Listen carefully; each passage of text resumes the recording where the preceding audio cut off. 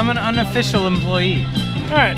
Yeah. I'm gonna leave it to you, Rick, to introduce Chris. Sure. So unofficial that he doesn't show up in any books anywhere. All right, let's do it. I'm nowhere. Okay, you got it. Go.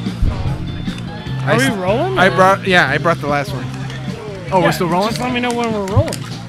We have been. All right. We've been rolling. All right, Tap Takeover Podcast here with Alex and Jesus. End of the event.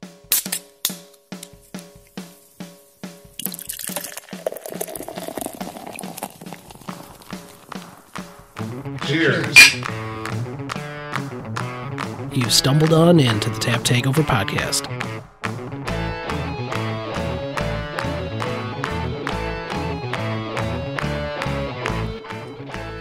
Welcome back to the Tap Takeover Podcast. We've got a special live event for you guys here today. We're at the Summer Tent event here at Antioch. Fine Wines and Liquors. Yep, 7th annual. Sitting down with Rick, proprietor here, talking all about this amazing fest that you guys are putting on. What can you tell us? Well, we have 23 breweries out here today. It goes from 1 to 5. We're tapping some rare beers on the hour. Right now we have Cigar City White Oak High Life on. Pretty cool. It's $25. $10 of that goes back towards a purchase at some point during the day. We're going to raffle off some prizes. Overall, just a great event, and we want our customers to come out and have a great time. Can you tell us how the event started? Just said, you know what, let's do something in the summer. Let's put a tent. We had a tent.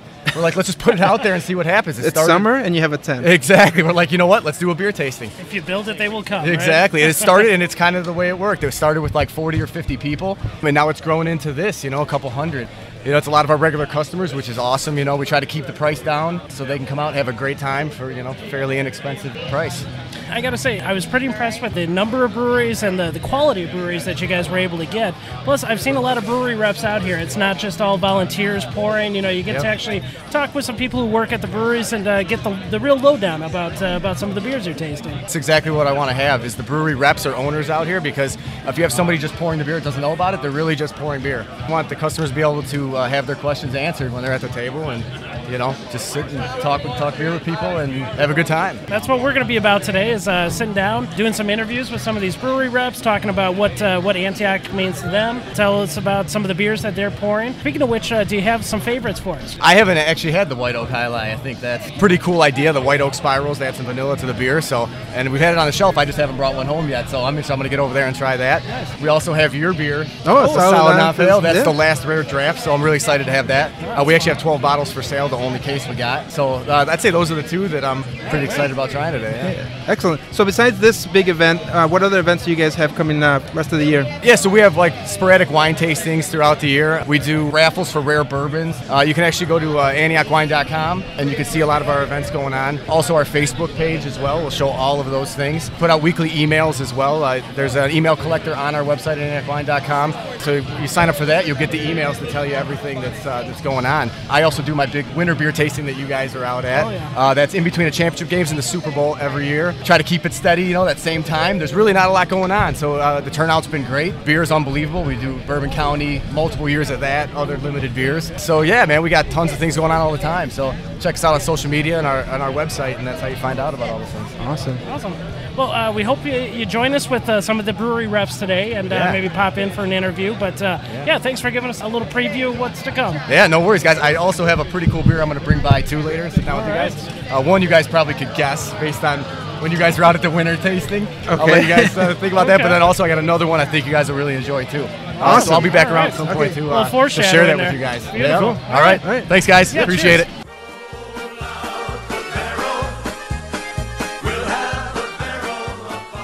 All right, we're back at the Antioch 7th Annual Summer Tent event, and we're here with Sean with the Canarchy, right? Yes, Canarchy, a craft brewery collective. Exactly. That's right. Tell us, how long have you been involved with Antioch at this event? You're pretty recent to this, right? Well, so I've been with Canarchy now for almost 2 years. We represent Oscar Blues, Cigar City, and Perrin Brewing here within the Illinois market.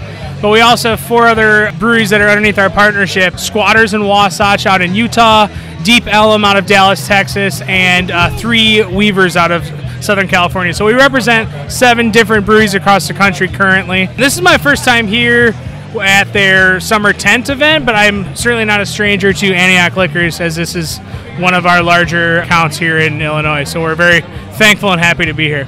Now, specific to this event, you brought something that's available recently in the market, right? Yes. We have Cigar City's White Oak High Life. So it is a very, very popular and sought-after beer. So we basically have our base beer of High Life, which is the #1 selling craft six-pack in America currently, which is pretty incredible because we're only in 17 markets. But this is a specialty version of it. So we age it on white oak chip spirals for about a month to 6 weeks, and because of that you get a nice vanilla coconut texture that comes out of it. Almost get a little bit of a honey thing going on. You get a really nice kind of oaky wood quality. So it doesn't up the ABV on it, but it really helps just kind of with the soft, delicate nature of it. So this beer is absolutely delicious. It just launched just a couple weeks ago, and we got a very small amount of draft and a very small amount of package as well. So Antioch, as being one of our best supporters, when Rick had asked us, what we want to pour for this, there was really only one answer, and that was the White Oak High Life. Yeah, and there's a lot of stuff going on here, man. Yeah. It's like very What do you complex. guys think about it? When we talked to Rick, he specifically mentioned this one as one that he was looking forward to try.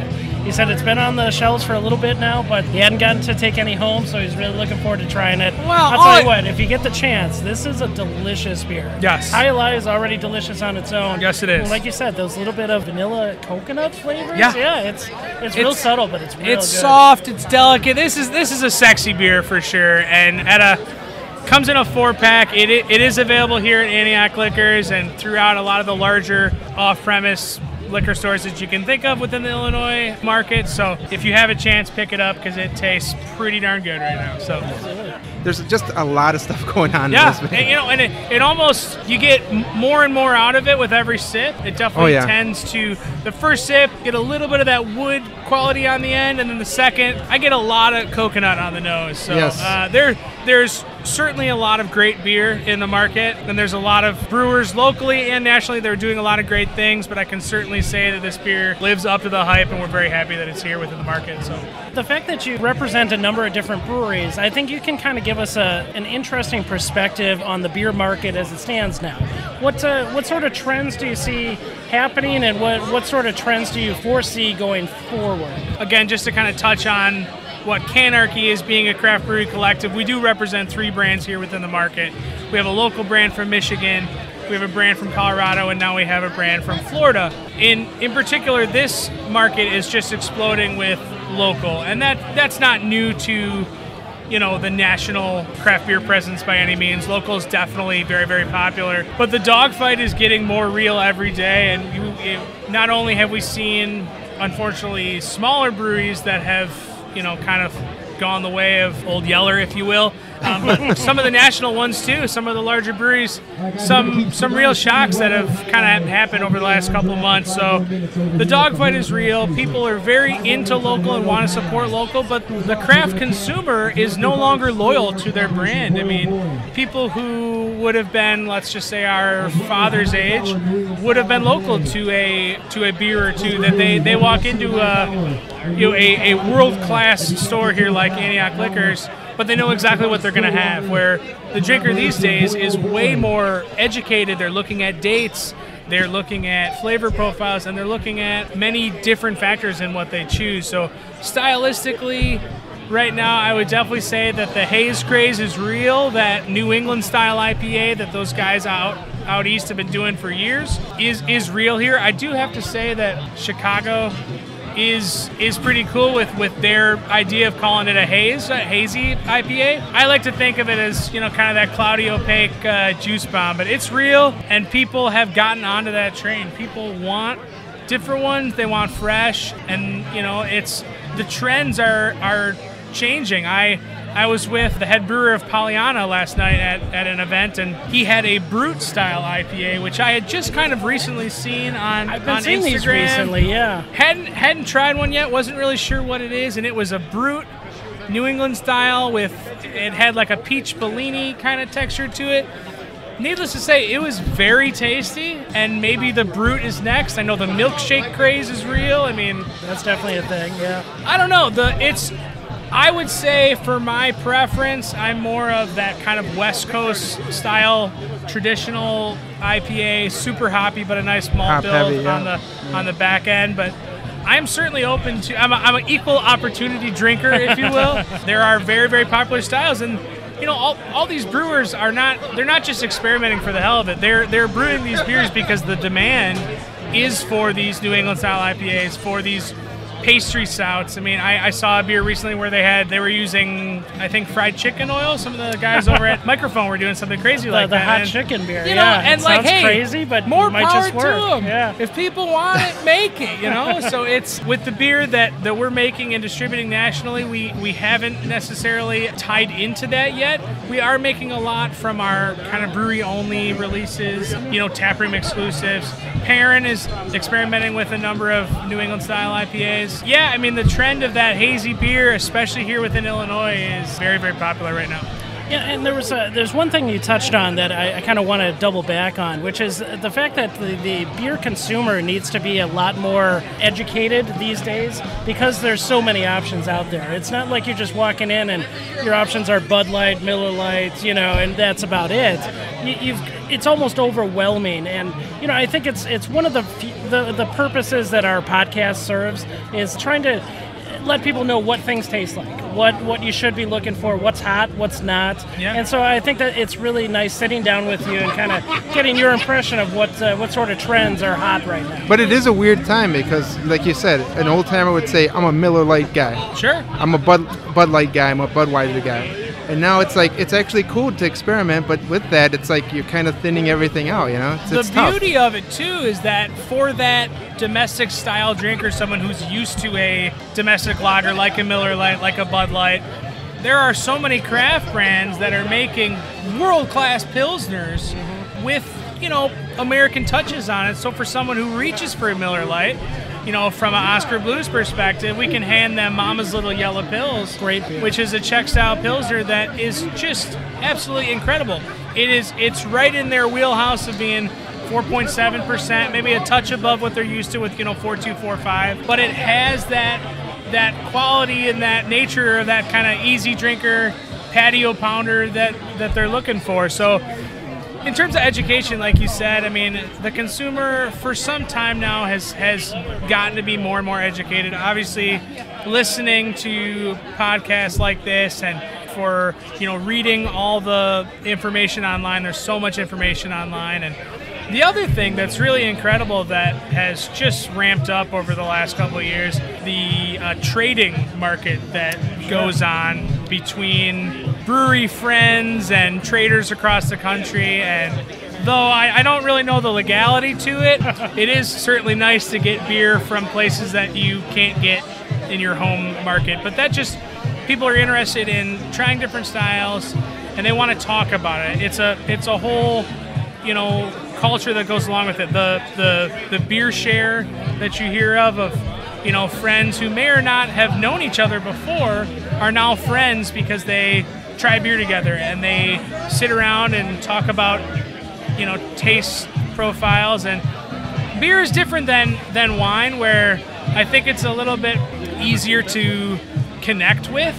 That it's not like you have a beer and you say, oh, I get fresh cut grass and tennis balls, and you're like, I don't know what the fuck that is. Sorry, I don't know if I can say that. You can say whatever the fuck you want. All right, cool. Sorry, I don't know what that is.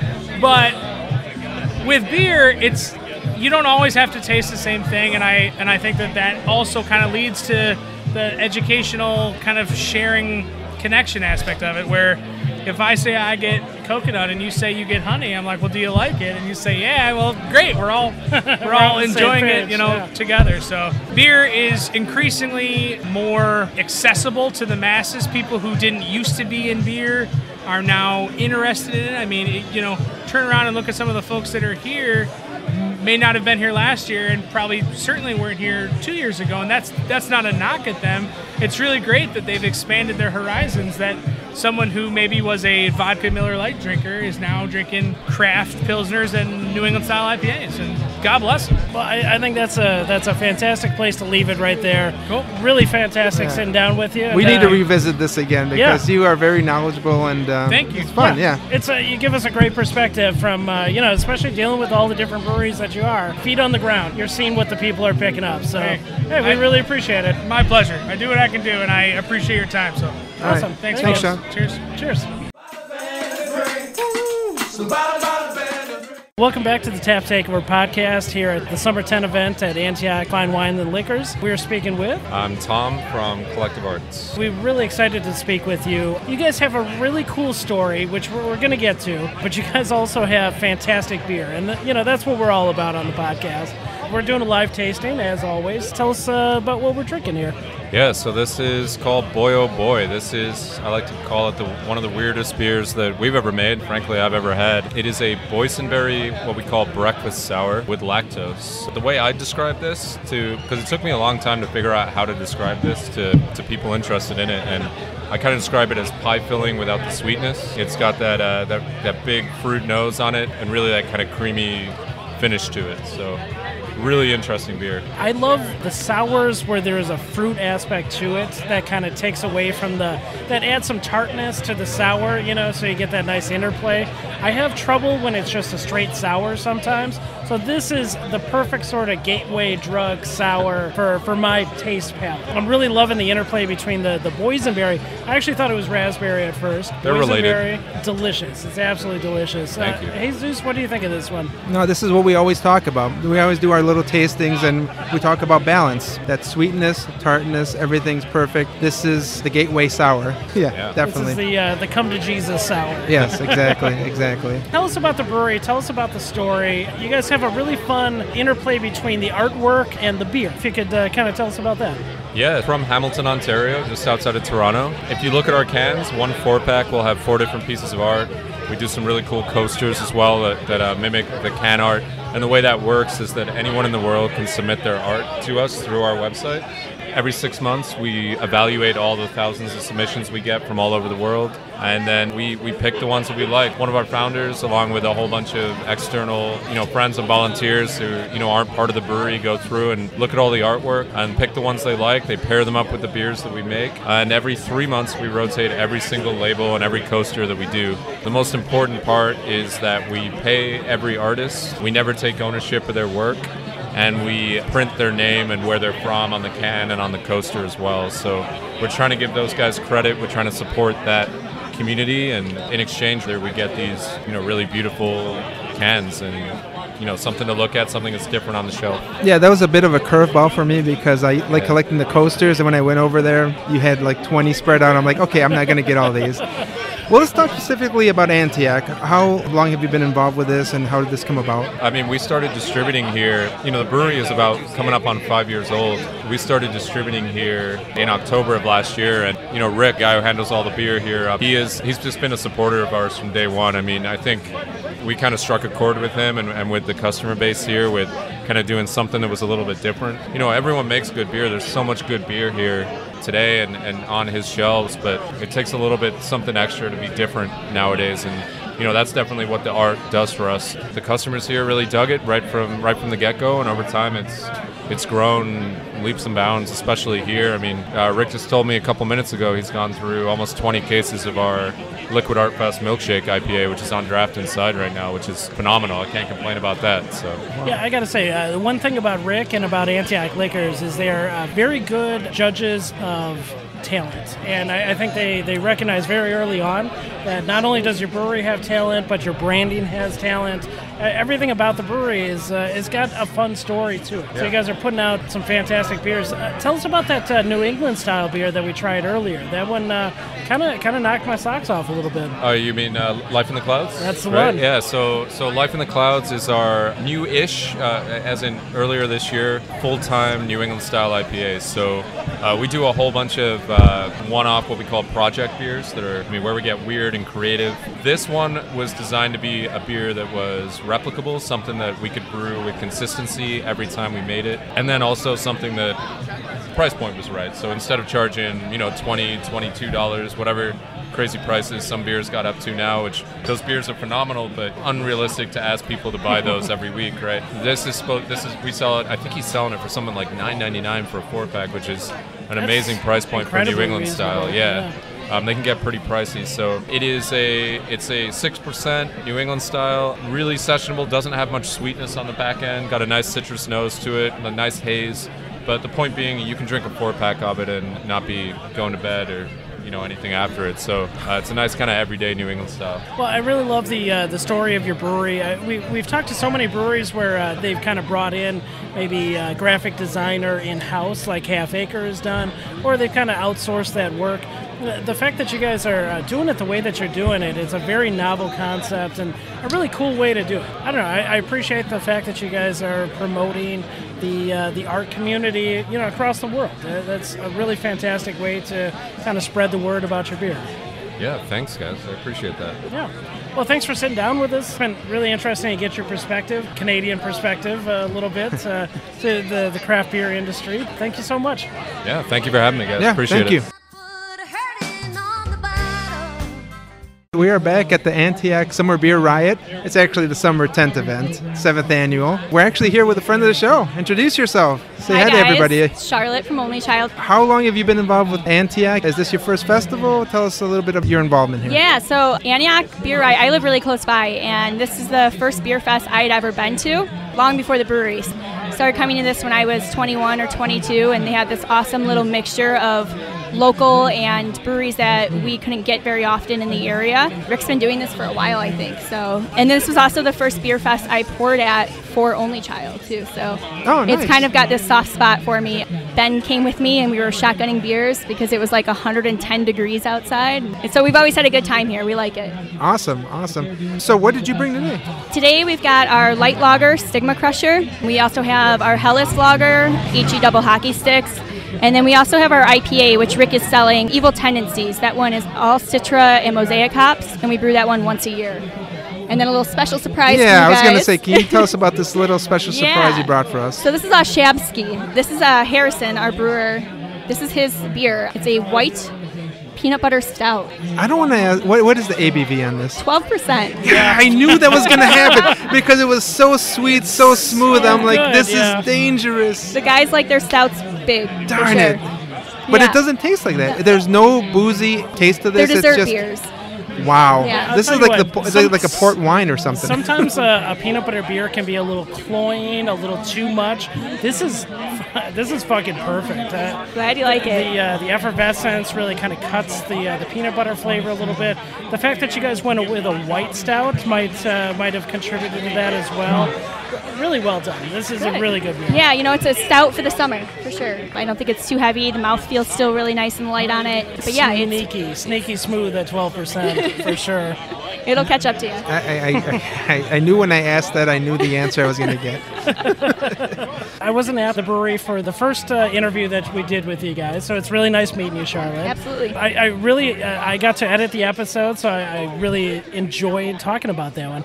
Can you tell us a little bit about the fan art? I was the one who submitted the question about Don't Tell Mom the Babysitter's Dead. I really love the can art on that, the Nintendo controllers and all of that kind of stuff. Tell us about kind of the reaction that folks have had to your brewery and to the art that goes on the cans. Chris Tankowitz is our designer, and he actually met Ben at a small tasting, I believe, at a local bottle shop. And Ben was kind of looking for a new graphic designer, and Chris approached him, I think, and was like, hey man, this is what I do. And it's great. I think he does a really good job of giving a visual aspect to our brand. So it's saying, like, this is who we are. It's tongue-in-cheek, it's fun, it's playful. The black and white, I think, is awesome. There's so many cans that are so overwhelming and they're gorgeous, but these are like, it's an Only Child can. If it's that black and white can with some of that cartoonish design to it. But yeah, we get a lot of comments on the canning and the labels, the designs. He does a very good job of bringing the point across with the beer. So Evil Tendencies, for example, is little skeleton-dressed kid who's blowing up a frog with a stick of dynamite. And we do not condone animal violence in any way, but it's that throwback of almost that Calvin and Hobbes style, and It's always reminiscent of being younger and kind of that youthful vibe to it. It's a really fun can. It's almost like panels in a comic. Yep, exactly. That's exactly what it's going for. One picture leads to another until the frog is no longer. So yeah, it's all Citra Mosaic hops. Brew this one once a year, and the guys like to change it up every time we brew it. They'll do a different hop combo with it, and it's sitting at 7.2%. Oh, so it's light compared to this light last compared to the stout, yeah. And then I'm sipping on our favorite Stigma Crusher. It's our light lager. The can is Ben himself, one of the guys in the tap room named Brett, and their favorite game is beer darts, which we've kind of hooked a lot of our customers on. And then the rules for beer darts are on the side of the cans. This is our beer. This is our lager. It's our crusher for sure. Big favorite from the podcast.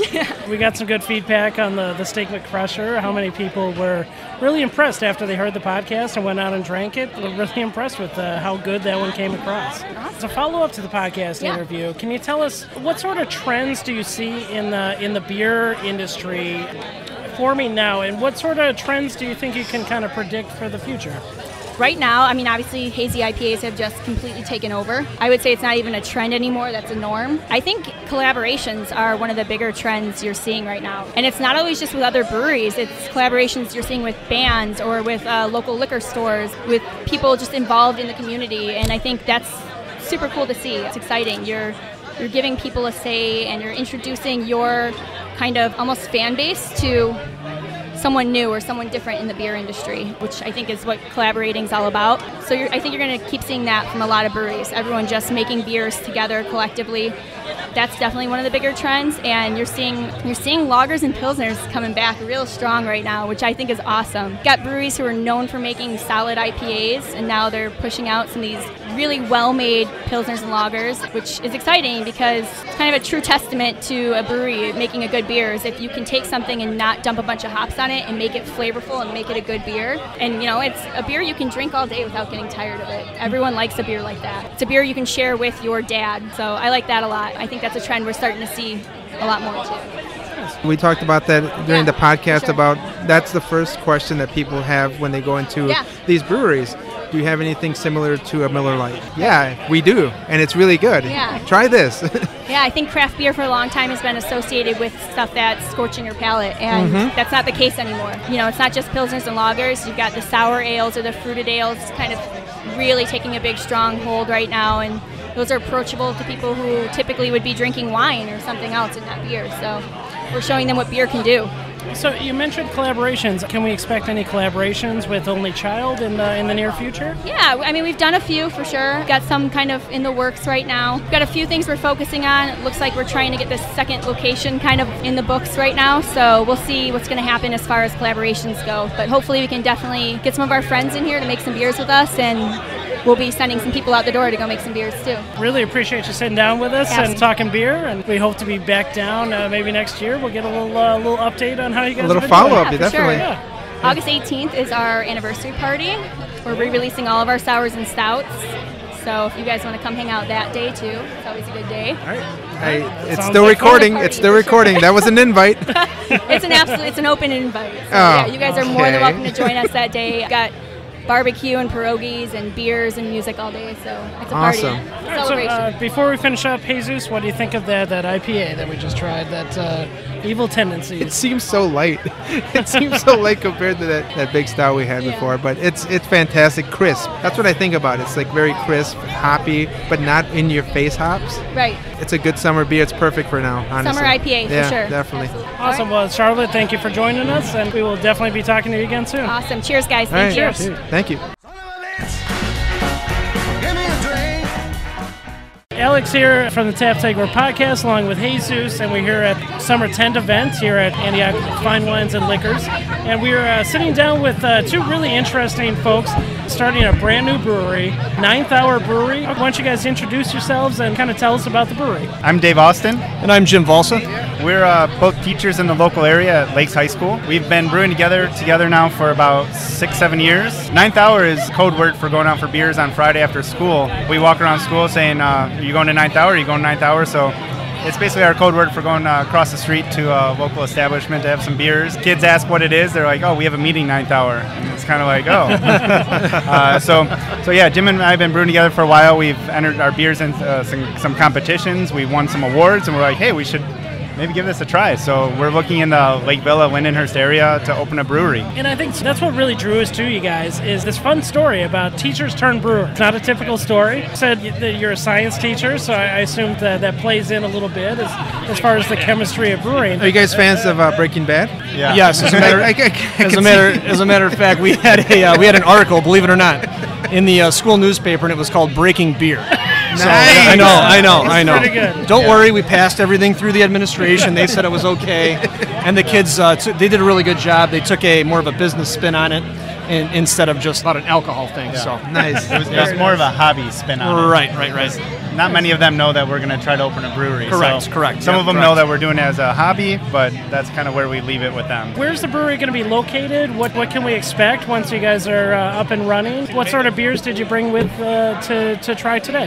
Yeah, so we're looking to open our brewery in Lindenhurst, Lake Villa area, but right now we have a place that we really like in Lake Villa that we think will be a great location to draw more people to that area, especially it's kind of near downtown, which the downtown is kind of up and coming. Timothy O'Toole's just came there, and so we think that'd be a really good draw to have them and a local brewery in the area. Today we brought 4 different beers, 5 actually, one for the rare release. Our rare release is a New England IPA, call it Ivy League IPA. We also brought Emily's Ale, which is a strawberry blonde. Brought Hall Pass Hefeweizen, which is a Hefeweizen beer, a wheat beer. We also brought a Spruce Tip Pale Ale, we call Tree Farm Field Trip, which is the spruce tips were picked about 8 miles down the road at a local farm that my partner lives on. The Richardson Tree Farm. I was lucky enough to marry into the family, and so they've been real kind with using ingredients from the farm to help us brew the beer, and we hope to enter a partnership with them as well, so we can sell the beer at the corn maze and the Christmas trees. And so the Spruce Tip Pale Ale was a beer that we wanted to showcase with some locally grown ingredients that were from the farm.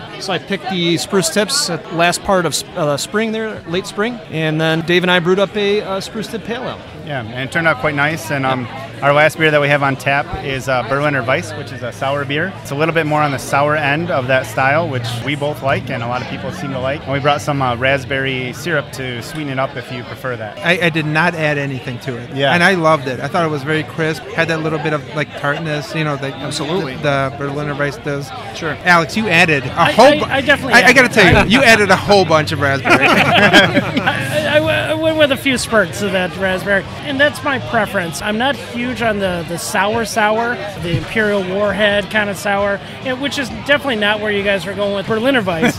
But I do enjoy a little bit of a fruited sour, a little more than usual, a little more than some folks. So I definitely went heavy on the raspberry, and I was very impressed. I thought it played really well between the raspberry syrup and the Berliner. Jesus, he just loved the straight Berliner. Yeah, and it's totally a personal preference. Some people like it just the super sour, pucker up a little bit, feel in the back of the palate there, and some people like to add that sweetness with a little bit of fruitiness. I had the first couple sips, and I'm like, I'm good. I don't need to add anything. Yeah, sure. Let's talk more about this. We're calling it a special release. Can you tell us a little bit more about this beer? Yeah, so it's a New England IPA style. We brewed it actually once last year, and then we brewed it again this year. It's got a very citrusy nose to it. You should probably taste some grapefruit and almost passion fruit flavors in there. It does finish a little bit bitter, so it has some juiciness, but it does finish a little bit bitter. That's what I'm finding with these New England style. They're very citrusy. I love them. I do love them. It's very citrusy, but they lose a little bit of that IPA sense with that hoppiness and that bitterness. This one has that. I love that. It's got a little bite on the back end. Yeah, right. No, this is good. This is a good balance because I feel like once you go New England, you're almost saying we're going full citrus, sweet, juicy, and you lose that bitterness. But this one has it. Very good. Well, it is an IPA, so you do want that bitterness there. And I think that, you could go too forward on the citrusy and the juicy part of it and lose some of that bitterness. And we definitely wanted to keep that bitterness there while also showcasing some of the fruitiness and the juiciness from the hops. We don't add anything but the regular stuff, malt and hops to this beer, and yeast, of course, and water. That's it. That's all that makes the beer. I think we added about 5 or 6 different variety of hops at different stages throughout the boil, and then we added a lot right at cutoff in the whirlpool, and we actually lowered the temperature of the wort to about 140, and we added a bunch more. Basically, that was in the whirlpool to help keep the hop characteristics and the subtleness you get from the different hops with the different citrusy and fruit flavors. Then we also dry hopped it a couple weeks later with a whole bunch more hops. Yeah. So we use a whole bunch of. We use pellet hops. We use lupulin powder. And then we also use El Dorado hop oil extract in this brew. Actually, that was going to be my next question. What sort of hops are we dealing with in this beer? Yeah, so we use Cascade and Citra in the boil. At cutoff, after we dropped it down to 140, we added Mosaic, the lupulin powder, as well as the El Dorado hop oil extract. And then, did I say Citra? That was somewhere in there. Yeah, in the boil, yeah. And then it had to be in there. There's a lot, all right? And right off at cutoff, too, there was a little bit of Waimea.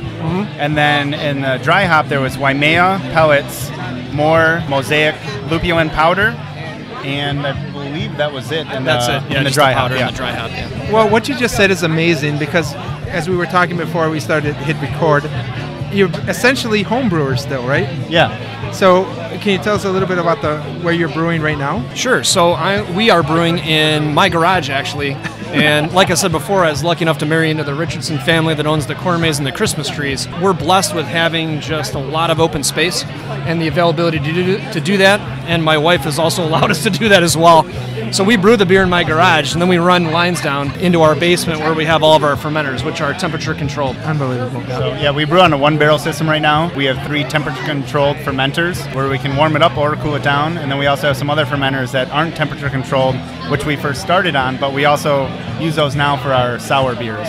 Correct, yeah. Right. Let me ask you guys, as a brewery that's just starting out, don't even have a location yet, or working on that, the brewing industry is a lot different now than it was 10 years ago, than it was 5 years ago, than it was even 1 year ago. How is it for you guys jumping into that pool? It's got to be a little bit different jumping in now as opposed to 10 years ago. Yeah, it's actually a lot of fun. There's so many choices out there now. Jim when we first started, we brewed a lot of traditional beers, like traditional German beers and Belgian beers. We kind of expanded outside the box just because we just wanted to experiment, but also that's what people want. They want new beers, they want to try new flavors, and so we've tried to stick with the curve and maybe be ahead of the curve in some areas with some of our beers. And we're just trying to experiment right now, and we can't sell it right now, so it's all experiments, which is, I don't know, for me, it's fun as a science teacher, and we just find something we like, we tweak it a little bit, go from there. Honestly, if you were doing the New England style a year and a half ago, you're good. Because we've talked to big brewers who just recently hey, this is kind of a big deal. You guys are doing the right thing right now. Yeah, well, good, thanks. And also, we felt very welcomed also into the fold. Not all businesses are like this, where people are actually welcoming you and helping you out. And we've had really good response from lots of folks.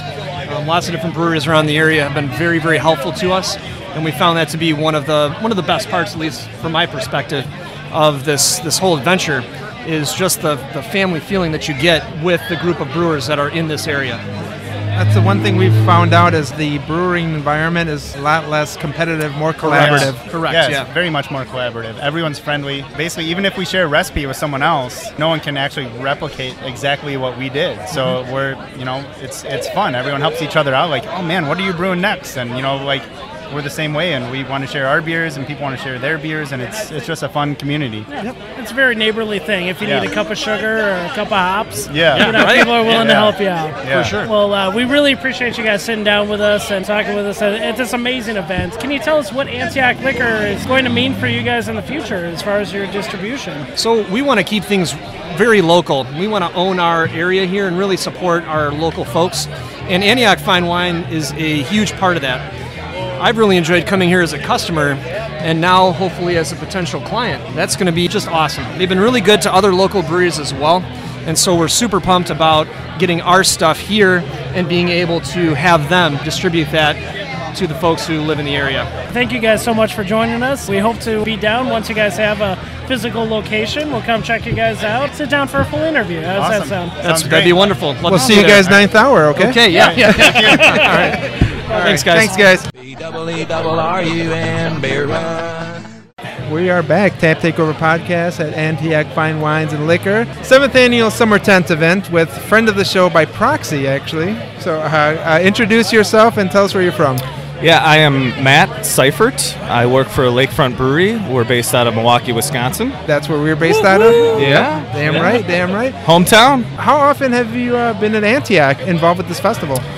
So I've been working for Lakefront for 4 years, just started in late 2014. So actually this is the second time that I've been to Antioch for their summer event. I think I had skipped last year. I was busy last year during the event, but a couple years ago I came and it was pretty rainy. So today I'm pretty blessed to have this nice weather. It's awesome out here. It's great. It's perfect out here. What did you bring today? So I brought you guys our Brandy Barrel Aged Cherry Lager, which is part of our Barrel Age series. And we have 4 year, and this is our springtime version. So it comes out in May. And what this consists of, I don't know if you guys, are you familiar with Lakefront beers? Oh, 100%. Yeah, right. Lakefront was our first interview. Yeah, I think we were speaking about that. You guys were a big fan of Russ, first episode. Russ the man. Yeah. He's the best. Yeah. But I brought our Barrel Aged Cherry Lager, which is released in May, and it's part of our Barrel Age series. So this is a 7.3% cherry lager, and it's made with Montmorency cherries from Door County. So you're familiar with everyone going up to Door County, getting all the cherries up there. Definitely.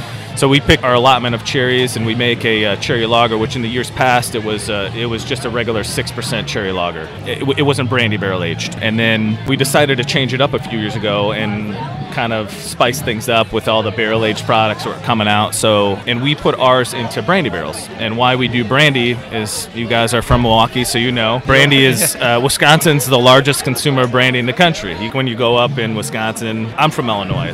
I was born in St. Charles. Sorry to hear that. Yes, yeah, I know. But when you order a old fashioned here in Illinois, the land of Lincoln, you get a whiskey old fashioned or a bourbon old fashioned. When you go up north in Wisconsin, it's a brandy old fashioned. That's by default. Yeah. Yes, yeah. We naturally, that's our home thing. We fit with brandy barrels, being from Milwaukee. So we do the Montmorency cherries, make a nice cherry lager out of it, and then we age it in brandy barrels for about 6 months. So this year, actually, the alcohol came down to about 7.3%. In previous years, it's been about 10.7, 10.3, somewhere around there. I actually am unsure of why the alcohol dropped about 3% from this year. I don't know if it was like the sugar content in the cherries or if it was a bad cherry harvest, if that had anything to do with it, but I know previous years were usually sitting about 10%, and this year's about 7.3. Well, not to get too far into the weeds, but I know Lakefront, we follow them very closely. Their alcohol has been shifting back and forth. More specifically, like their barrel-aged pumpkin beers has gone like up and down, like the ABV. Yeah, I don't know why either. Well, I'll tell you what, it makes it a little more approachable. If I'm sitting at a bar on a Friday night, 7% beer sounds doable. A 10% beer sounds like end of my night. So, sometimes a little variation in the alcohol content can be a little more approachable for some of the customers. I agree, and I was telling someone earlier, 7.3% is a lot. I feel as though this year the approachableness of the beer is more prominent than in previous years, and the reason why is because 10.3%, I think you get a little more of the alcohol heat. So you're drinking it, you kind of got the more brandy up front with the alcohol heat into it. So I think this is kind of toned down on the alcohol, makes the cherry pop a little bit. So I actually like the 7% one. Yeah, you get too much of the that booziness of the barrel. Like if it was too high. Yeah. No, this is a good balance. Very good. I agree. Yeah. And also, I've had the straight cherry ale from Lakefront before. It's not my favorite beer. It's very heavy on the cherry. I think the barrel does add a little something. Yeah, it mellows it out. It gives it that little bit of bourbon, cherry, brandy kind of flavor. I think there's really something nice going on there. Absolutely, yeah, I agree. I think it's weird sometimes when people come up and they're like, "Oh man, I don't do cherry," and then it's always the first comment is this like the Sam Adams cherry wheat? Oh God! And I've had to rebuttal that one hundreds of times, but it is not like Sam Adams cherry wheat. Cherry wheat's a great beer, but it is completely different from that. And I agree that the barrel of the brandy really helps to tone it down. So tell us what else is going on at Lakefront. It's always evolving at Lakefront. We're always looking to do new things, and we really, our core base is most important to us. River West Stein is a huge beer, and that beer will never go away. And a lot of the core styles will never go away. But the beer industry is always constantly evolving, especially here down in Illinois. There's a ton of beers down here, so the market's it's growing, but it's shrinking, right? And we got to always be innovative and come out with new things. So this year we actually, and I don't know if you guys had it. But we came out with a low-calorie green tea ale. It's called Easy Teasy. That's right. Yeah, so that's pretty new, something very, very unique to us. You know, we had New Grist, which is our gluten-free, but coming out with Easy Teasy this year, it's one of the lowest calorie craft beers in the country. It's a nice tea flavor if you like that. So we're always trying to kind of push the boundaries like we have done with New Grist in the past and come out with new innovative stuff. But I think kind of the trend in the country right now, as far as my view, easy drinking beer. So the IPAs, they're always going to be there, but it's more of just a base lager, right? You've seen Founders Solid Gold be huge. Just the easy drinking lagers. 805, actually Firestone Walker, they have a lager, just called Firestone Walker Lager. So those are becoming very, very popular. Next year we're working on a package that will try to hit on that area. I can't really talk about what's coming out, but it should be well, this defeats nice, the purpose of gotcha journalism if you don't speak on this. Yeah, I know. I'm not authorized from the powers above to talk about it. I just got a text from Russ. He said, "Yeah, oh God, don't you're making me nervous." I'm reading my next question on my list. It asks, "What are you coming out with next?" Yeah, actually, so there's a lot of products, right? We actually have 5 rotating seasonals. Okay, we're actually trying to hone that down a little bit. We're gonna stop a couple seasonals and focus on year-round core products, but releasing a couple new products next year. So our double IPA series, I don't know if you guys remember, we had Hop Jockey for a long time. That was a standard, one of my favorite beers. I loved it. All right, we had that for a long time. Decided to discontinue that series and then replace it with a rotating double IPA series, which was draft only. So you couldn't get it in package, but it helped kind of the specialty aspect, the rare, limited release kind of thing that people always look for. I think that series may be coming to a close, and then we'll focus on a new year-round core brand that we can grow sales with.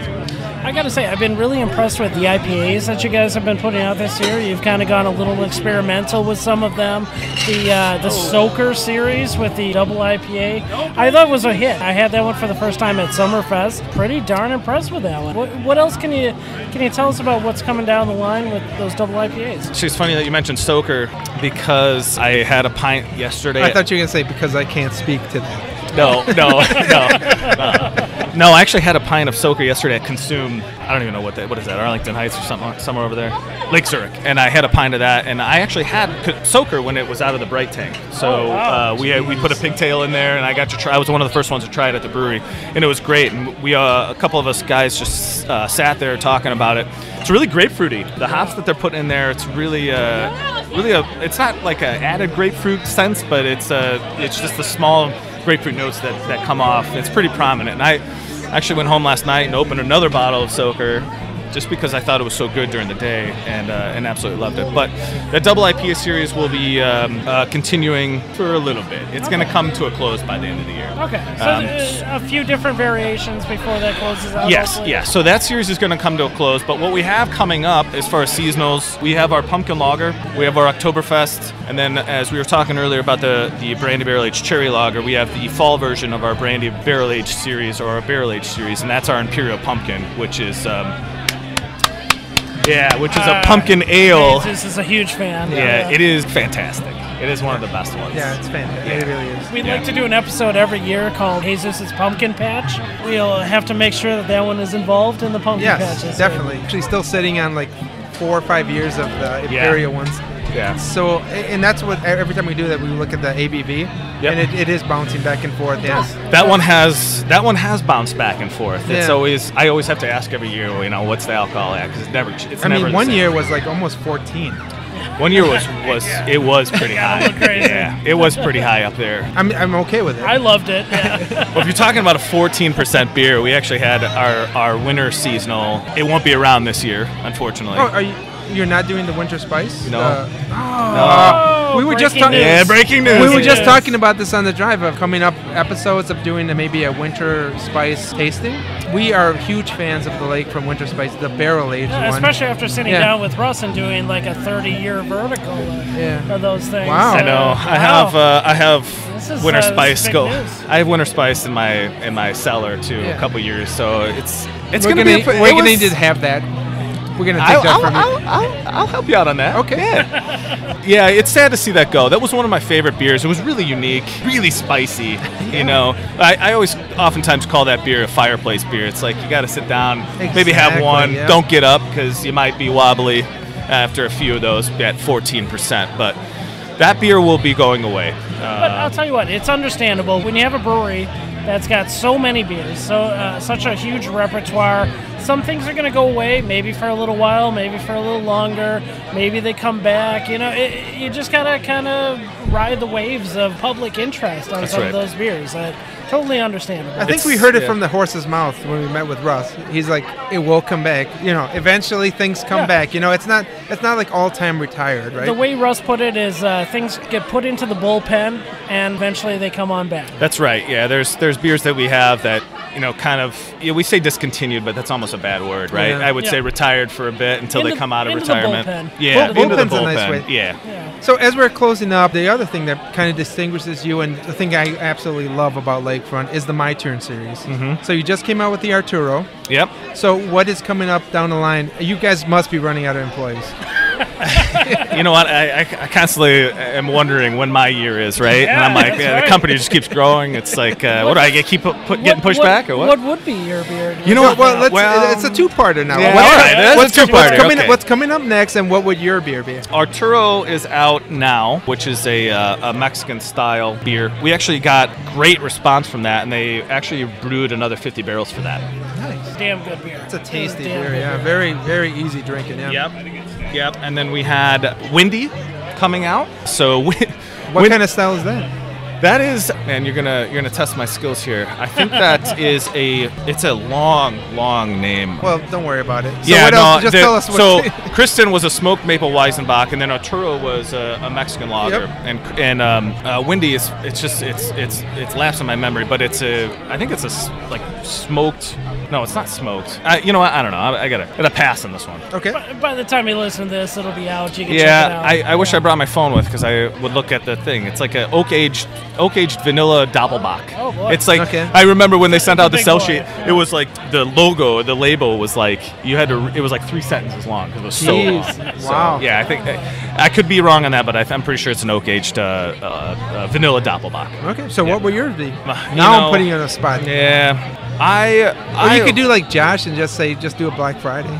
Josh killed it. Josh killed it. And then no, he literally. I think that's the word we got from Russ and Jim. He's like, he just said do a Black Friday, so that's what we did. Yeah, he did previous year's Black Friday, like before it changed. The recipe changed over. Yeah, so that was a good one. Johnson also had a great double IPA, but I would probably, you know what, my personal favorite hop is Mosaic. I love Mosaic, and I know it's kind of overplayed right now, but it's a delicious hop. I just love the flavors that come off that. So I would probably just tend to stick to maybe a Mosaic Pale or something of that sort. Possibly the first hazy IPA that Lakefront's ever done? Well, might not be the first. Breaking news again. Yeah, there's a little research and development going in on a little hazy. That's not set in stone yet, so we're gonna see what happens. Breaking news here on the Tap Takeover podcast. That's a good place. That's a good place to stop. Yeah, because we don't want to draw too much attention. And don't want to draw too much information out of you. Get you fired from Lakefront or anything. So you're obviously informant for us now. So right, you put me on speed dial. You're an embedded journalist now. No, we really appreciate you stopping by and talking beer with us. Yeah, of course. It's been great. Yeah, it's been a wonderful day. So thank you for having me. Awesome. Thank you for sharing the cherry lager, barrel aged. So thank you. Thank you very much. Thank you, guys. Cheers. Cheers.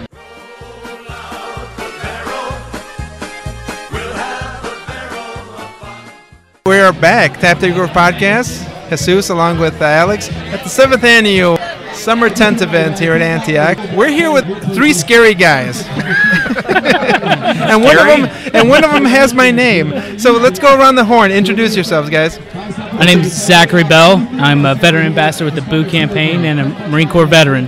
Jay Blancas, Marine Corps veteran and amateur MMA fighter. Jesus Gallegos, name twin. I work for an organization called the Oscar Mike and the Oscar Mike Foundation. Can you give us the lowdown on why you guys are here at Antioch? Okay, I'm a veteran ambassador with the Boo campaign. Part of what I do is I travel all over the country and try to raise awareness about our organization and what we're doing.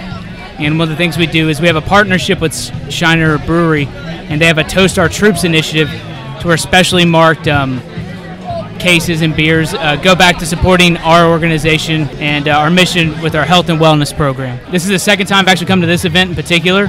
First time, it was rough. I mean, it was raining so bad, I saw Noah out there and animals were lined up 2 by 2. But it was really cool because I'd never been more impressed to see people who just really wanted to be a part of something and give to something, because they stayed underneath all the tents that were saggy with the water just to bet on the auction item to help the organization. And that's the type of stuff that I take from this. I told some of my friends in the area about Jay and Jesus. Well, I just wanted other people to know about the organization I'm with, and also to let them know about some of the things the veteran military community is doing, because I think one of the best things I learned from the military is my desire to serve my community, and how me personally I found the best of myself and still do in the service of others, because it's you find how much more we're alike than different, because like there's no reason on paper that like I should know Jesus or Jay, but I mean I would die for him in a heartbeat, just because that commonality and that love for each other.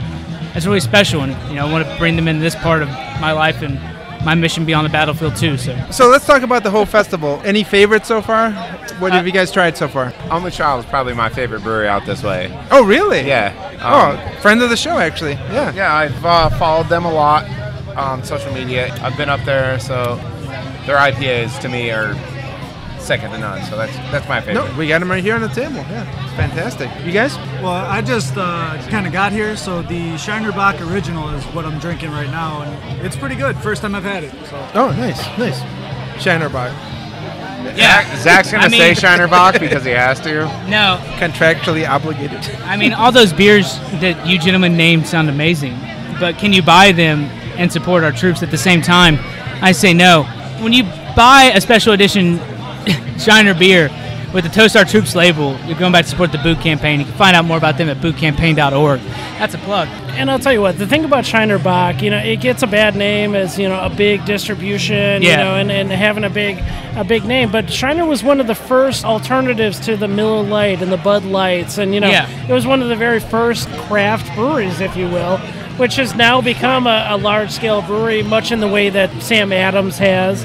But I'll tell you what, the fact that they're coming out with some special releases, got to give it up to Shiner Bock. Well, and it's this is obviously like outside of their original market and stuff, and more importantly for me, just from my position, I love to see all these different places all over the country and see how many people, not that they didn't care, but to learn how much people do care and know about the military. It helps me to be humble and remember that I'm definitely way too high on my own supply of knowing way too much of things and stuff, and I have to take a step back and realize that not everyone understands the things that that I know. To people in the military, or even not in the military, people just well read and understand different foreign policy concepts and stuff. So, because the war's just gone on for so long, it's hard to not feel like it's forgotten.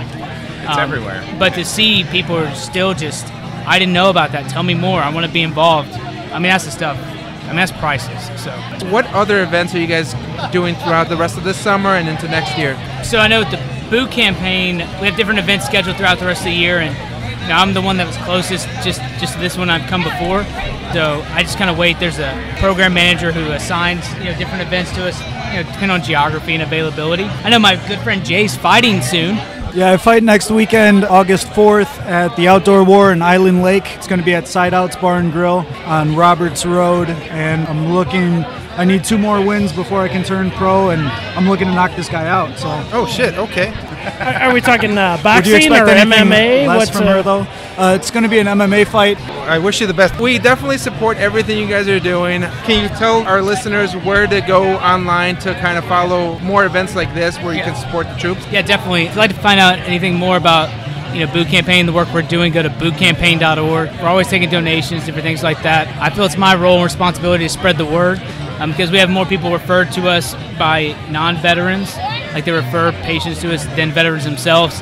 So tell anyone, tell everybody. We sell, combat boots as part of a fundraising tool, and have made different ways to be a part of the community. And we're all just trying to do whatever we can to move beyond the battlefield and take that next step in our life. So that's at bootcampaign.org. Bootcampaign.org. Thank you guys for everything you've done here today on the podcast and to protect us. Also, if you'd like to find some all-American apparel, supporting disabled veterans. 100% American-made apparel, OscarMike.org. We're a 100% American-made, veteran-owned apparel company out of Marengo, Illinois. We also have a nonprofit organization called the Oscar Mike Foundation, which is dedicated to keeping injured veterans living an active lifestyle. One of the biggest weeks we've had was this last week. We had 5 female veterans, which is huge for us, into the compound and doing their thing. And it was amazing to see all those ladies just kicking ass and doing what they do, just helping us continue our mission, man.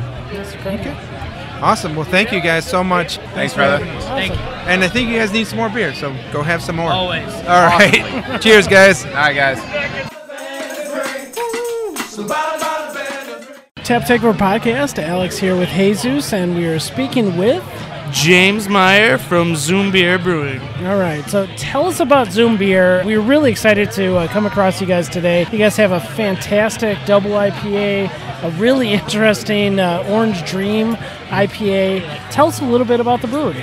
All right, so we are an innovative craft brewery. We've been around for about 4 years. We're giving it our all, guys. We're trying everything in our power to make the consumer a happy camper. Right now, today, we're pouring a orange milkshake IPA. Me and my other brewer, Matthew, came up with our first original recipe, double IPA. It's a West Coast traditional. It's super hoppy. It's big. It's bitter. What is the name on that? It's definitely not Fuckboy. It's Fuckboy. It's Fuckboy. It's okay. Fuckboy. If you read the bottle, it is a term of endearment. All right, the bottle actually says, Fuckboy can be an affectionate name. Our brewers, James and Matt, really wanted a bitter, hoppy West Coast IPA. Our boss, Larry, says all the time, you did it, fuckboy. So we've got a really nice West Coast IPA. We've got a really fun milkshake style. You guys used a little lactose, a little orange peel. No orange peel. There's actually no oranges were used in this beer at all. All of the orange flavor comes from actual hop profile. Okay, so what kind of hop are you guys using to approximate that orange flavor in the Orange Dream Zum Bier? So we're using Izaka, Mandarina, Pacifica, and Amarillo. We're also doing a bunch of test beers at the moment. We've got another New England coming out in the next couple weeks. Just did our test batch of that. Sold out in a day. We've also been recently messing around with sours. It's a style that you either gonna love or hate. The last batch we did was a Bramble, which was a blackberry, raspberry, blueberry. The one before that was a pineapple mango. Again, this is definitely up in the works. We're trying our hardest at the moment. I feel we're doing a pretty good job. So I'm pouring the Fuckboy right now, so we can all give a. I'm drinking the Fuckboy. Give a little taste. Okay, Jesus already has it. Yeah. What do you think, sir? Tell us about that Fuckboy flavor. To me, it tastes like a good classic IPA. It's got that hoppiness. Right. It's not too much in your face. It doesn't have that too much of a bitter aftertaste. Good. If you were to look at the definition of an IPA, how we thought of IPAs 5-6 years ago, this is it. Right. Not to go into the rabbit hole, but IPAs have become, juicy, New England, everything.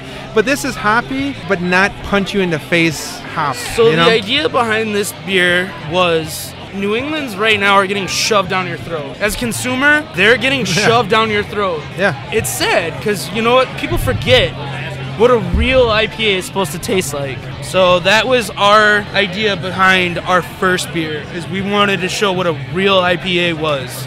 We have our Orange Dreams. We're working on other New Englands. The Fuckboy, pretty fucking good. As far as a West Coast style, it does not taste like that 7.2%. It actually tastes a lot lower. This batch just maybe, fellas, maybe a little bit higher than 7.2. Okay, that's breaking news. Uh-oh. This one might be a little bit higher. The 6.5% on the Orange Dreams is just right.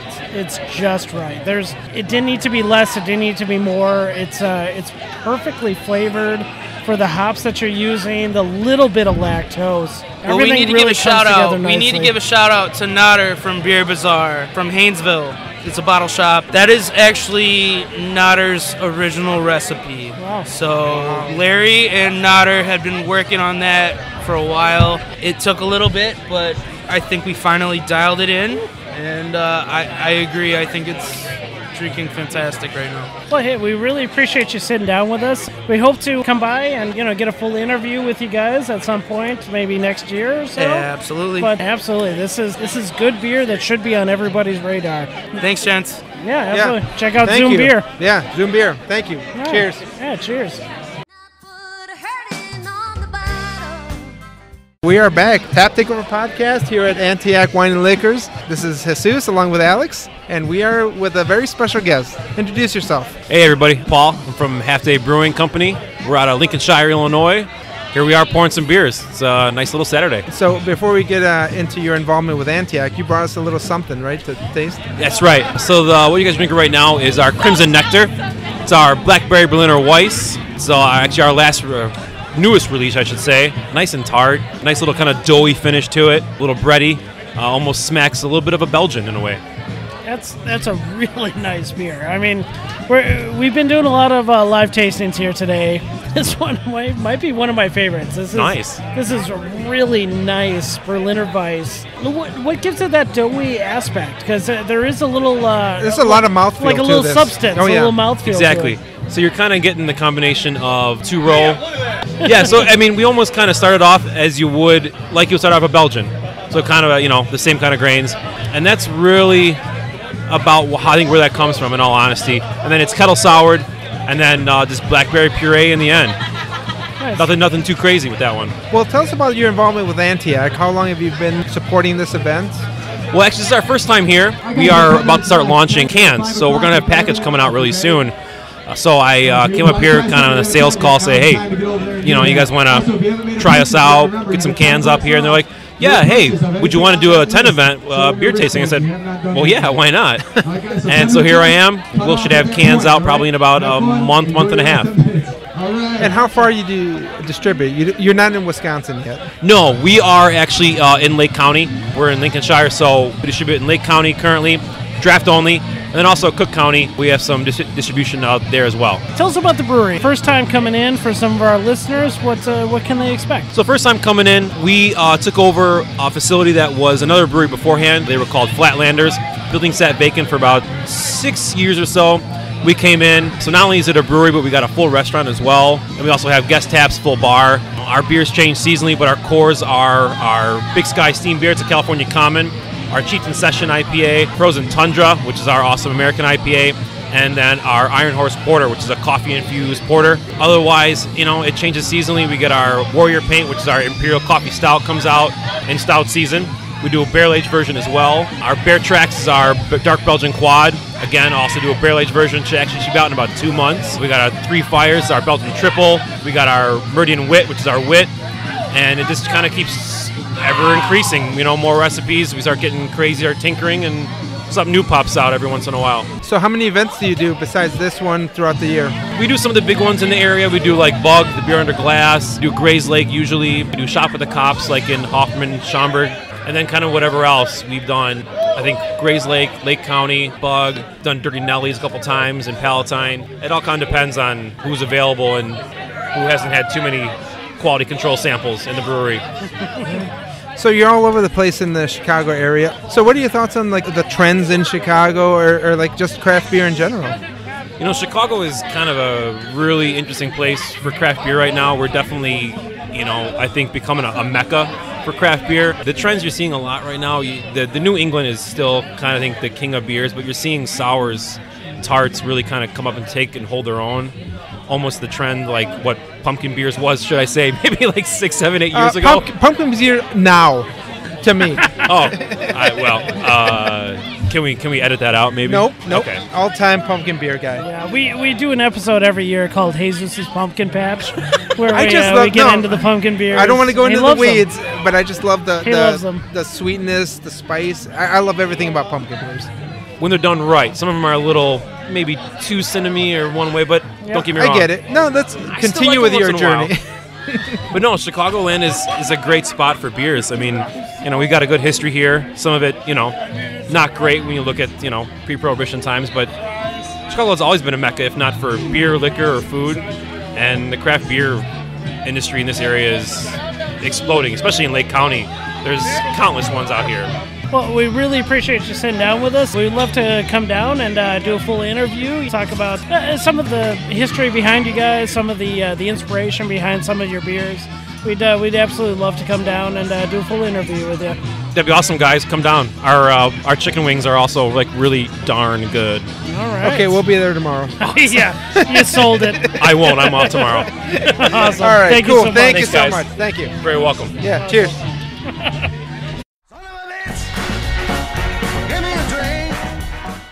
All right, Tap Takeover Podcast here with Alex and Jesus. End of the event. This is going to be our last interview for the evening. We have a really fun surprise.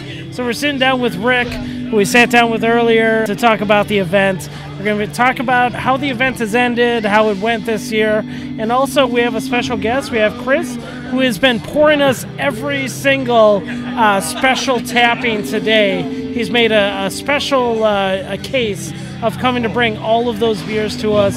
So, Chris, we owe you a special thank you. Hey, no worries at all, man. I'm just here to help out. You guys, when you're working all day and you're sitting here interviewing everybody, you don't get the chance to grab all of the special tappings of the day. So, to introduce our last two pourings of the evening, we're going to go with the CBS, which has been aged at a perfect 55-degree cellar. It's going to be the 2018 CBS.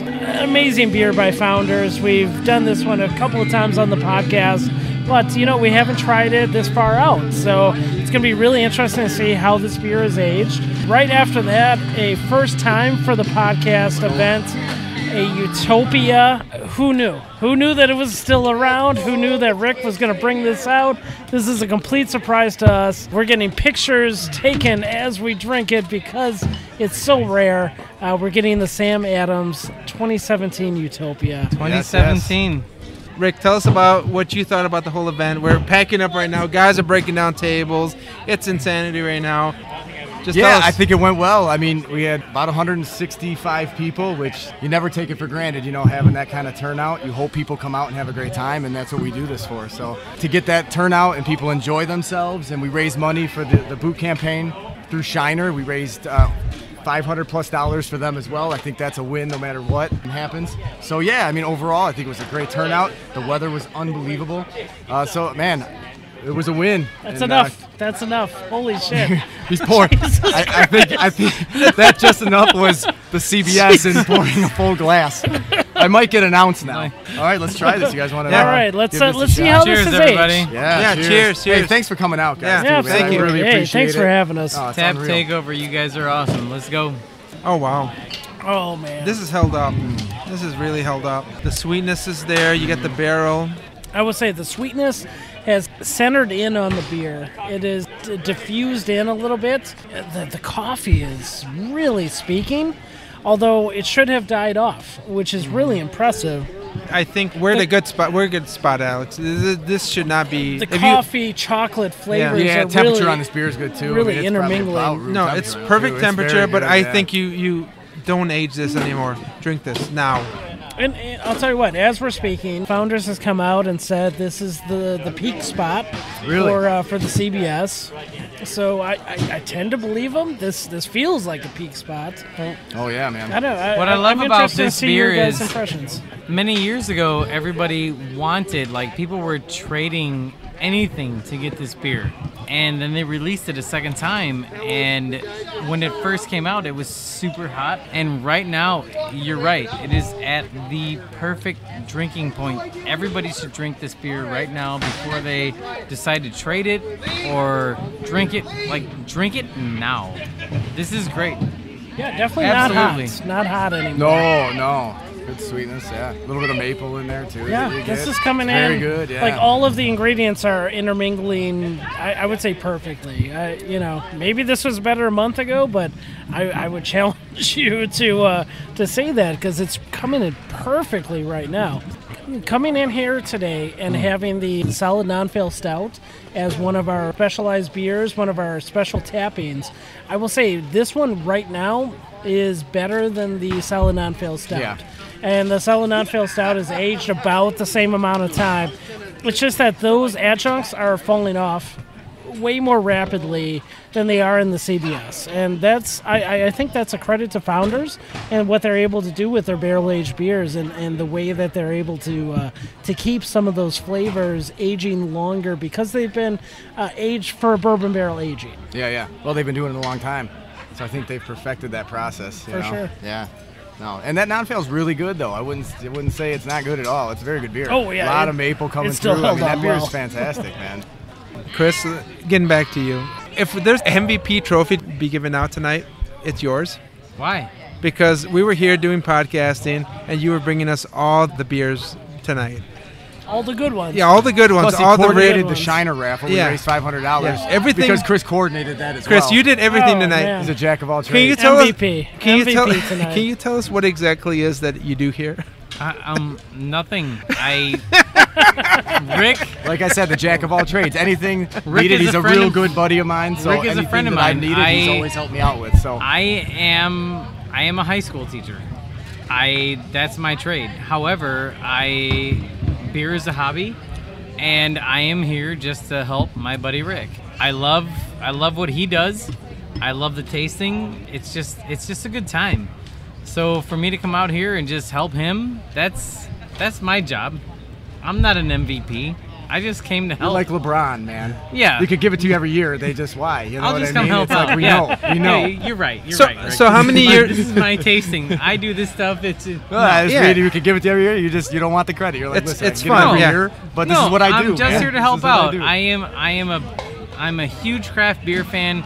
I support so many local breweries. I'm just here to have fun. Yeah. So how many years have you done this? I've been helping Rick at this particular tasting for 5, 6 years. Yeah, almost as long as it's been going Wow. on. Yeah. Oh wow. Yeah, he's a big It's part the of it 7th growing year, into so what it 6 is. Chris years, is and 100% a big part, integral part of growing it into what it is. Yeah, when for sure. when Alex and I came here and you're snapping pictures, doing all this stuff, bringing the beer, I just thought you were just an employee. Yeah. No. Rick asked me, he's like, hey, can you come, maybe take some pictures, maybe help pour some beers, whatever we need. And, Rick knows I'm here for him, whatever. I'm just a friend. So thank you. Speaking about this event today, so Chris and Rick, what sort of beers really stuck out to you? I was walking around trying a whole bunch of things, obviously. We had a whole bunch of rare draft pours that were absolutely phenomenal. The breakfast stout from Maplewood, or the breakfast sour from Maplewood, was absolutely amazing. That's one of the that's one of the big ones. I think. People were talking about that a lot because everyone was trying to guess which fruit was in the sour, and it was boysenberry. Newsflash for everybody. That's the one that you thought was raspberry. Yeah. Was that the Collective Everyone Arts? was trying to guess Collective it. Arts. Yeah. Collective Arts, Arts, yeah. And it was awesome. I thought raspberry.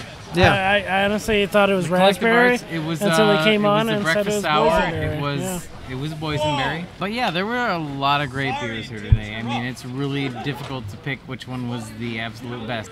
So, Let's go. Rick, you deal with these people on a daily Yeah. basis. You get to try the best of the best. I mean, you have the first crack at it. Sometimes. What was your fun stuff to try? Today, Yeah. it's tough. I'm pretty busy, so running around to try everything. I definitely didn't get a chance to try everything. So it was I literally probably sampled, which I'll sample more later, probably 6 or 7 beers throughout the day. I tried that Founder's Barrel Runner. I thought that was good. There was definitely a ton of rum. It was boozy. I liked it. I thought that the rum came through pretty good. But yeah, it's tough. I mean, I'm busy out here all day, so trying beers. I literally will grab a beer sometimes, take one sip, and then somebody pulls me one direction. I set it down, and I can't remember what it was. I probably did that 15 or 20 times today, where somebody handed me a beer. Yeah. So again, like Chris was saying, to narrow it down, it's tough because I don't get to try everything. So I couldn't say I've had them all to pick a winner. Try to make a good variety of local stuff, things people haven't had, new breweries that haven't even opened up yet. for people to try. Yeah. And that's what I try to do, and it is a lot of work for me that day. That's why, like Chris was saying, we're going to try some Utopias here and have a good time. I'll tell you what, it speaks to the amount of work that goes into an event like this. Even when you're talking about 150 to 170 people coming out, there's a lot of work that goes into that. We really applaud you guys for the amount of work that you're putting in, bringing the good breweries out, bringing not just volunteers to pour the beers, but actual brewery reps. So we get to talk to people who are involved with the brewing process. Yep. Yeah, we kind of touched on that earlier. I think that's the key. When you walk up to a table, you want to talk to somebody that knows about the beer. If it's somebody that's just pouring it, they just pour your beer, and then that's all they're doing, really. And you ask them a question, they might not know. You have the brewery rep there, then they can answer that question for you. And if they can't, they're probably going to be pretty upset they can't, and they're going to find out and probably get your information and get to you with that, email you or whatever, because that's what they do. So yeah, you want to have the best beer, local stuff with the brewery reps here to put it all together into a fun event for our customers. We got to move on to the next beer. Oh yeah, for sure. Let's close this do baby it. out. Sam Adams Utopias. Chris has had every year. I think he has purchased every year for the last how many years? Oh, time out. Why aren't we friends with Chris? Yeah. I don't know. No, you are now.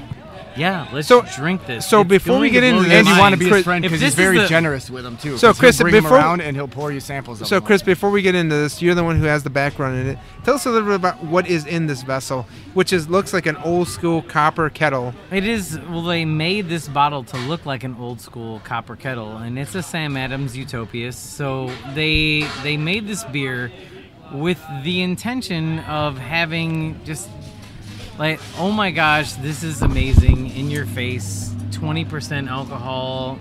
Oh shit! Really? It's a beer. It's almost It 30%. is- So it's a barrel aged. It's like- It's a.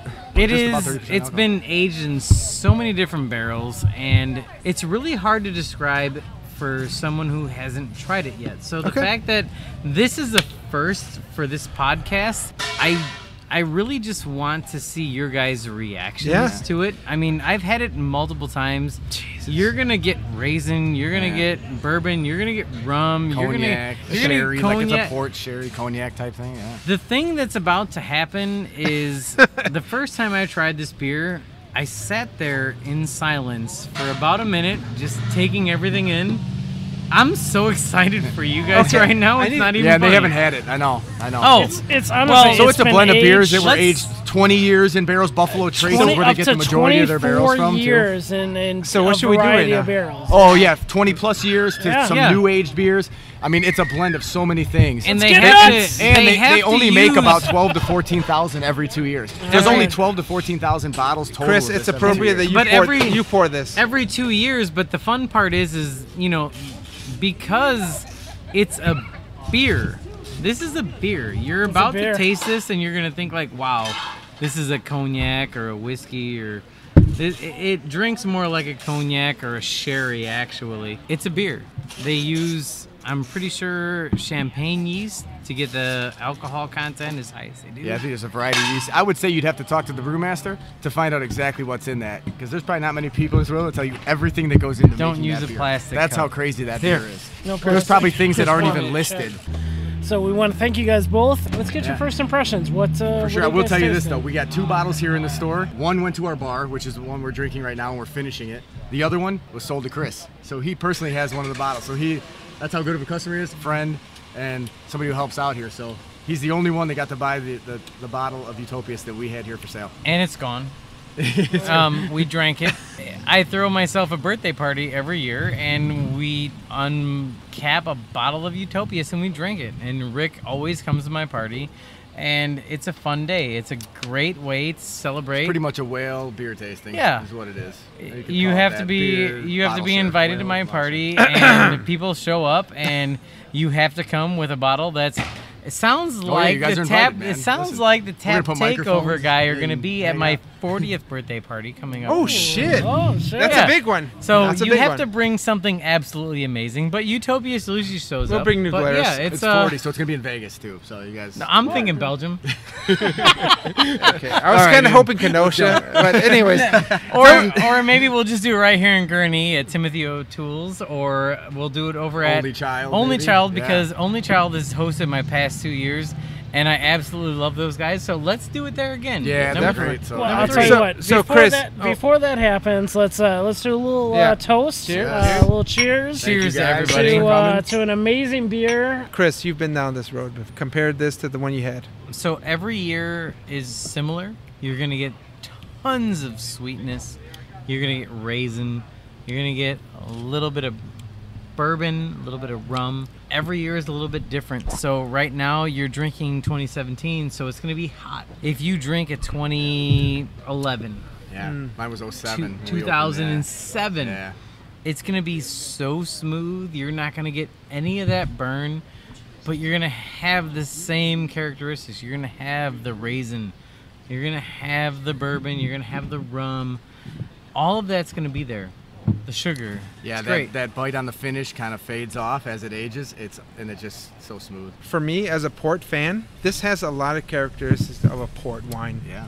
Very high in alcohol, and it has that same raisin. You can also compare it to a very high-end sherry. What's interesting is that it's not an imperial stout, which you would typically age in a barrel for a number of years. This is a quad.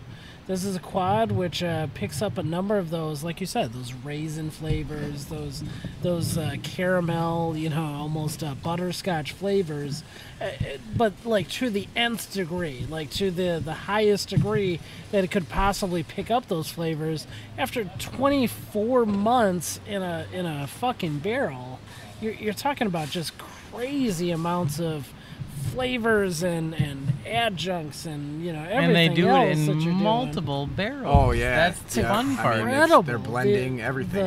It's unreal. The scope of it is. What I love is the presentation. The presentation of the actual finished product. Also, the barrel. Yeah, the barrel is a beautiful thing. Yeah. No, they put a lot into that. Like I was saying, the size of the brewery to be able to put out a beer like this, but also. I mean, they're kind of like a macro craft brewery. They put out like so much beer in a year, but still make something like this too. And you don't see that very often. Something that people look forward to every 2 years. Yeah. I mean, people will line up every favor that they have to try to grab a bottle of this beer. I used to get 6 or 7 here in the store, and now I'm lucky to get 1. And I said, it's going to go to the bar, man. I want people to try it. I want it to be at our bar, our new tasting bar. And then I said, if I get another one, I'm going to sell it to you. At regular retail, I'm going to sell it to you. And what did I do with it? And what did I do with it? You opened it right there. And we tried it. That's pretty cool, man. Yeah. I'm not one of those guys that's going to be like, I'm going to be on a 2-year waiting list to get a beer, to sit on it and do nothing with it. I drank it. What are you guys trying in this bottle? The very first impressions. What are you getting from this beer? Because I'm getting a lot. There's a lot of flavors going on. Yeah, like you said, I mean, everything. I think, for me, like I call it raisiny goodness because that's what I get, man. I get so much raisin in this beer. Again, all those same qualities of a port, sherry, cognac. So this is your first Utopias? Yes. You will remember this forever. Yeah. Oh, yeah. This has been a fantastic event. Rick, thank you again for inviting us out to this event to get like a full coverage of what you guys do here down in Antioch, the number of beer reps that come down that are willing to represent for a special beer fest like this. Chris, thank you again for being you, for pouring us all of the best beers, all of the special tappings. We really appreciate that. Hey, like I said, you guys are sitting here doing podcasts. You don't get to go stand in line for the rare drafts, and that's what I'm here for. I want you guys to try all the fucking good stuff that happens, man. Awesome. Yeah. Well, hey, thank you guys for having us down. This has been a fantastic event at Antioch. Thank you again, Rick. Thank you. Yeah, so no much. worries, guys. Yeah, thank you so much. You guys actually had people waiting in line to sit with you guys, so that's why this ran after the tasting. So that's a pretty cool thing, man. You guys did a fantastic job, man. I was really impressed. Thank you. I had a ton of fun myself here with you guys. You guys have a following. You really do. All right, guys. Thank you so much. Oh, seriously, man. Awesome. I'm glad you guys came out, and let's do it again next year. Yeah, definitely. Awesome. Yeah, thank you so much. This has been another solid non-field production.